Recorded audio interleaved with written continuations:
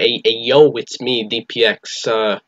Yeah, here to review some movies. Not like movies that have been out for a while. I mean, kind of, but like kind of newish movies. Kind of forgot how that's like to have new movies come out. Yeah, there have been some movies that have come out to streaming, of course. Or yeah, this is actually before I've seen all of them. Like, I'm recording this part of the video before I've seen all of them. But the movies are The Main Event, Mortal Kombat Legends, Scorpion's Revenge, and Extraction, which is not even out yet by the time I'm recording this, but by the time this is up, it will be out. So, let's get right into this. Before we get started, though, be sure to like this video, subscribe if you're new, turn on notifications, and leave a comment. You'll be a loyal subscriber. So, we're starting off with The Main Event. It's a movie on Netflix that released April 10th, 2020, a few weeks ago. And basically what it is a movie where you have this kid named Leo Thompson who wants to be a wrestler, and he tries to become a wrestler. That's basically what it is. It basically follows like this Spider-Man story, but instead of it being Peter Parker, it's this kid Leo Thompson, and he's also like 11, and instead of becoming a superhero, he wants to be a WWE wrestler. So he puts on this mask that he found in like some old dusty box. It gives him superpowers. It's a weird story. And I can't quite say it works. Like, the Spider-Man story I don't think works with like a wrestling story. And there's so many just inconsistent things, like, you know, there's a running joke in the movie that the mask smells bad, which, I mean, it makes sense, because he found it in like some dusty old closet box.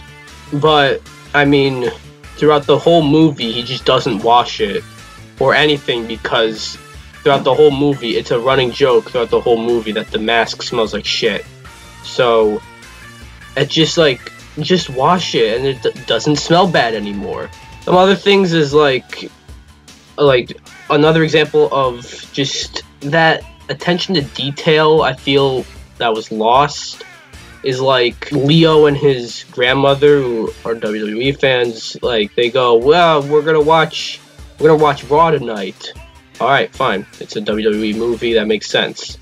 They say they're gonna watch a tag team match between the New Day and the Usos, who are both SmackDown wrestlers, but whatever, maybe they can work something out with that. They're watching it, they're saying it's Raw, but they're watching SmackDown, and they want the New Day to win and everything.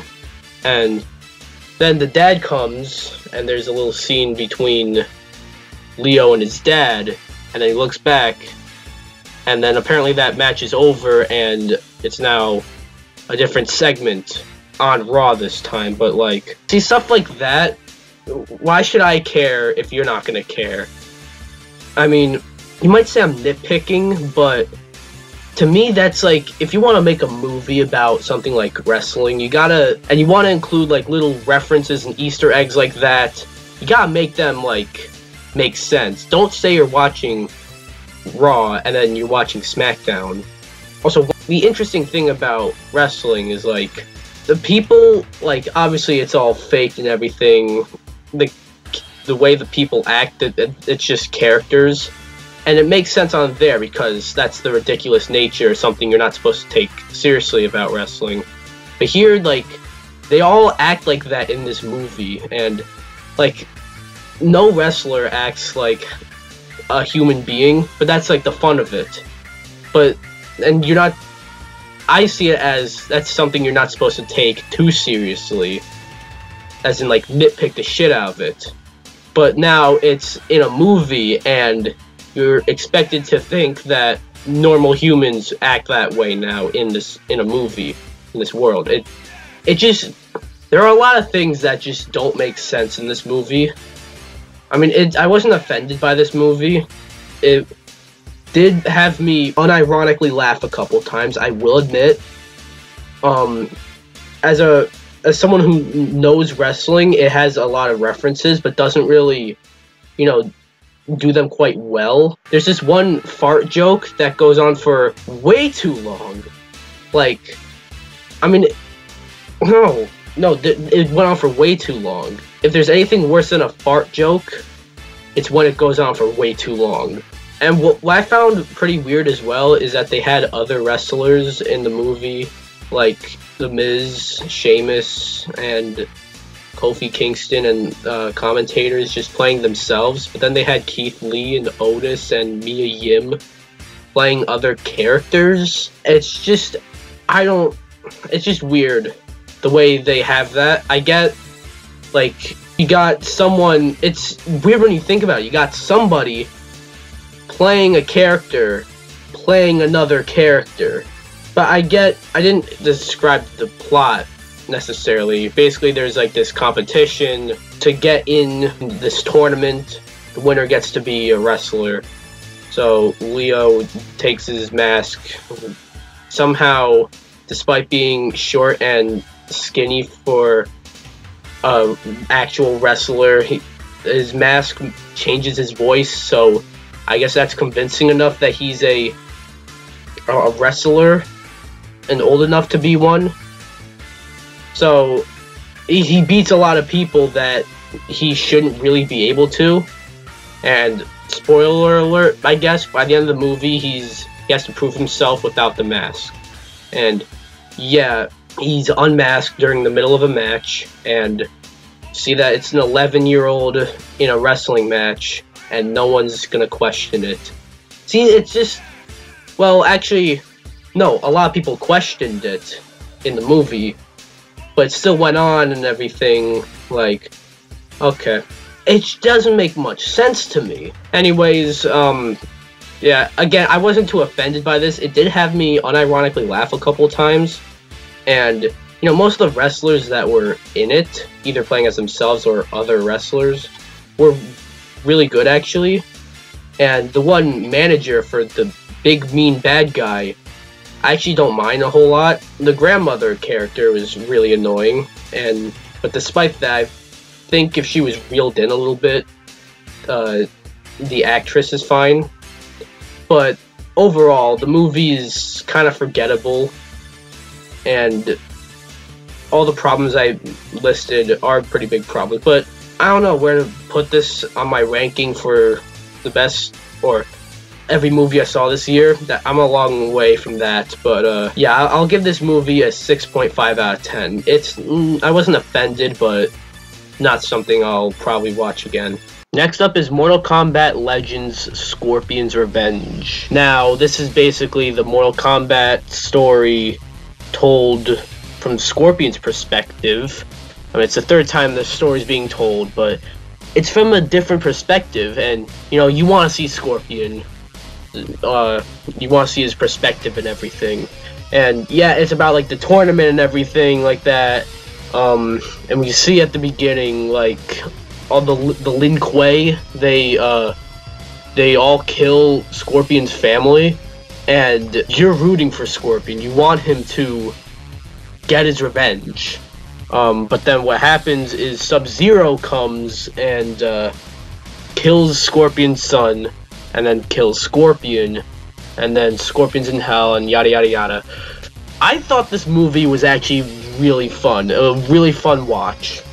I thought, you know, it's got good action in it, and this is what I expect from a Mortal Kombat animated movie from Warner Brothers. I just want to say, yeah, like every year Warner Brothers, they release a new animated movie. It's usually about like Batman or Superman. This time they released a Mortal Kombat movie during, like, right now. Thanks, Warner Brothers. I will say, this is not a movie I'd buy for $20 if I were you. It's, maybe wait for a sale, maybe wait for you to be able to rent it for like a couple bucks, but it's a fun time. I do have a few problems with it though. During like the middle of the movie, it sort of like leaves Scorpion's perspective and it focuses more on like Sonya, Johnny Cage, Liu Kang, Raiden. It sort of shifts from Scorpion over to them for a good portion of the middle part of the movie, and it's just that's not really what I came here for. I mean, this is called Mortal Kombat Legends Scorpion's Revenge. And I came here to see Scorpion get his motherfucking revenge. Much needed revenge. And we don't get that till, like, towards the end of the movie, which, yeah, it's building up to that, but we don't get much of Scorpion in, like, the middle of the movie. That's my biggest problem. Also, Johnny Cage, like, I get he's sort of like a comic relief character, but needs to be toned down a little bit. He got on my nerves a little bit. Like, he thought, until he was getting attacked by, like, a Tarkardin, he actually thought it was a movie set, and he was filming for, like, some sort of action movie or some shit. Like I get, yeah, it's haha funny, and Johnny Cage is supposed to be, like, an actor, but, I mean, after a little while, it just got annoying. Like, how do you not realize that you're not in a movie, and this is real? I get that's where the humor is from, but it's basically like you're in a group chat with your friends. Your one friend sends a meme, and it's pretty funny. And then a few days later, he sends it again, and it's pretty funny again. And he sends it again, and again, and again, and again. It just got annoying, but, like, Johnny Cage didn't go the whole movie thinking that this whole thing was fake. Or, yeah. And the part where Scorpion does get his revenge, I must say, whew, is that satisfying. I'm pretty satisfied with this movie. Again, $20 is pretty steep for this. But, do, like, rent this for, like, a couple bucks if you're interested. I'll give Mortal Kombat Legends Scorpion's Revenge a 7.7 out of 10. And last but not least, kind of, you'll see in a bit, but is Extraction, which is produced by the Russo brothers, written by one of the Russo brothers, directed by a first-time director, Sam Hargrave, and starring Thor, Chris Hemsworth. And basically what this movie is Chris Hemsworth plays a character named Tyler Rake, who's like this mercenary who's in like some other country, and you know, he's looking after this kid whose father is a gangster. And you see, here's the thing about this movie. I was not following the plot, like, at all. In fact, most of the movie was actually really fucking boring. Like, I was bored. But a good percentage of the movie is just action. And I was hooked whenever the action was, you know, present. And yeah, you might say if all that entertained you was action, then this movie isn't really that good overall because there's only one thing that entertained you. Well, most of the movie was just a bunch of action scenes. And I've heard this movie's action getting compared to John Wick. And honestly, yeah, I'd say it's comparable. I've also heard this movie get compared to this is a Netflix movie, so one of Netflix's other movies, Six Underground, which I didn't like that much. You see, that was boring, and there are more problems with that movie that this movie doesn't have. Whenever, like, there's action not going on, it is kind of boring, but also, like, this is such a unique creature, I guess I can call it. I don't fucking know.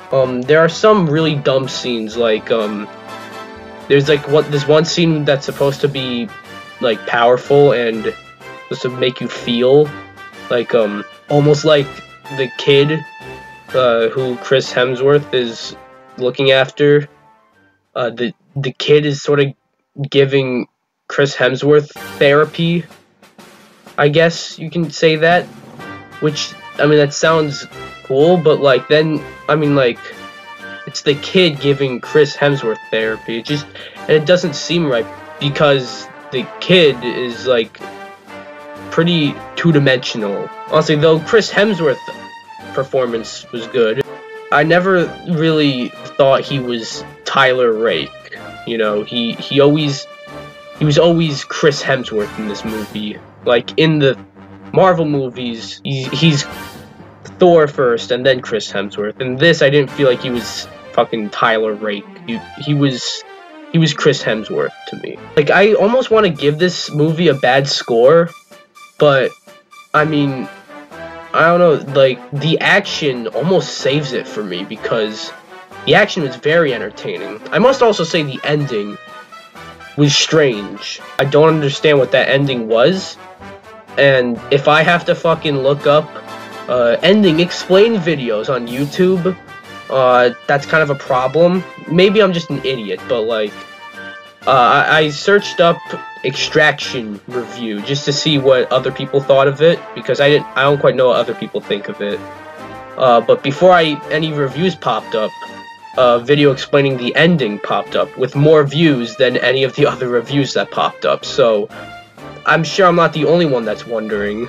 Other than that, there's not really a whole lot to say about Extraction. Other than also it was pretty predictable a lot of the time, which I shouldn't like deduct points for that, but it's sort of like the movie starts and, well, I don't want to say that, but like there are certain characters that are introduced and you just know what's gonna happen with them.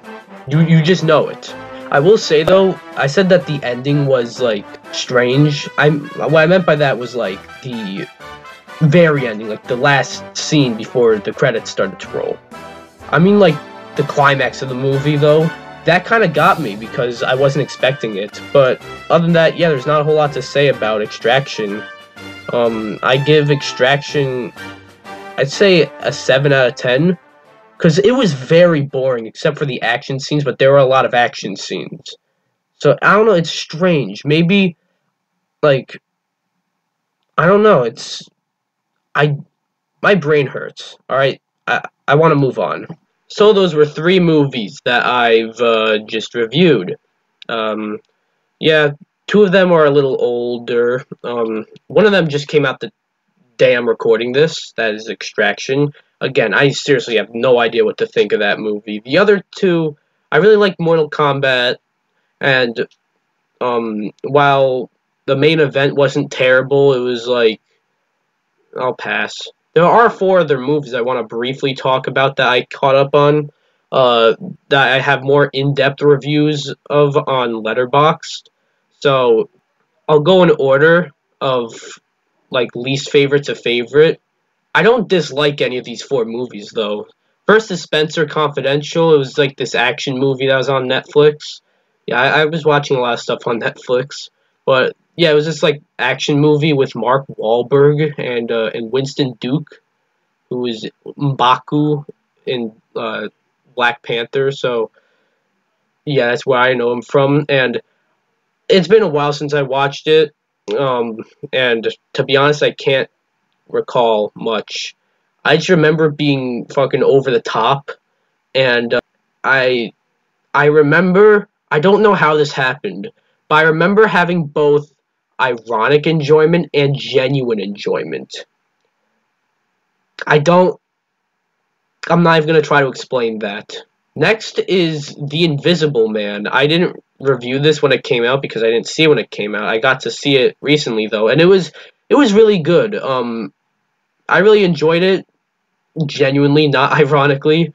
Like, I enjoyed it way more than I didn't, but it does do some stupid things. Like, there are a few I don't want to get into detail. There are a few things in the movie though that are just really dumb, and I guess you're just not supposed to question it. And the ending is very rushed too. But Elizabeth Moss is great, and I like the I like sort of the feel of having sort of like the bad guy you can't see, so he can be like literally anywhere and attack at any moment. So that's cool. Next up is The Willoughbys, another Netflix movie. Is based off of a book. Extraction was also based off of a novel. I didn't say anything about that, but this is also based off of a book. And I went in depth, like I went more in depth in my review on Letterboxd. My Letterboxd is going to be in the description below. It's in the description of like all my videos, though. I don't really plug it too much, though. But this movie was way better than I expected it to be. Like, honestly, when I saw like clips or images, I thought it was hot garbage. It just looked stupid. But I heard some good stuff about it. I heard it was funny. I heard it was fun. I heard it was charming. I watched it, and I can check off all three of those things and then some. It's a fun movie. But number one, and probably my favorite movie of the year so far, in fact, while not competing with much, though, is The Way Back. This sports drama with Ben Affleck in the main role, who's some retired basketball player who's really good, but then he turned into an alcoholic, and now he's given a job to coach a basketball team that is struggling, and the people in the team don't get along very well. I thoroughly enjoyed this. Like, there are many moments that actually did make me feel like shit. Like, I felt like shit at moments. I don't want to get into detail. I went into a lot of detail on Letterboxd with this one. So, those are some of the movies I've been watching. You can see some of my reviews on Letterboxd if you want. And that'll do it for this video. Be sure to like this video, comment, subscribe, and I'll see you guys in the next one. Bye-bye.